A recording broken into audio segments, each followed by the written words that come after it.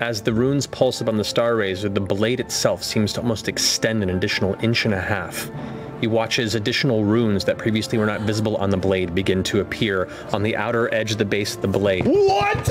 I was just making that shit up! Continue. They pulse, Ford's yellow eyes flash, because fuck Uk'otoa, and just bisect her. As the blade impacts and cuts through the body, you just see the swing, all the energy streaks through, and there's a moment where it's just calm and still in the darkness below. Avantika doesn't react. The blade itself now goes dark. And you watch as the center of the chest, a thin line of white light appears. Her head lolls down towards it and looks back up towards you. And as she opens her mouth, the inside of her mouth is glowing with that same light. As it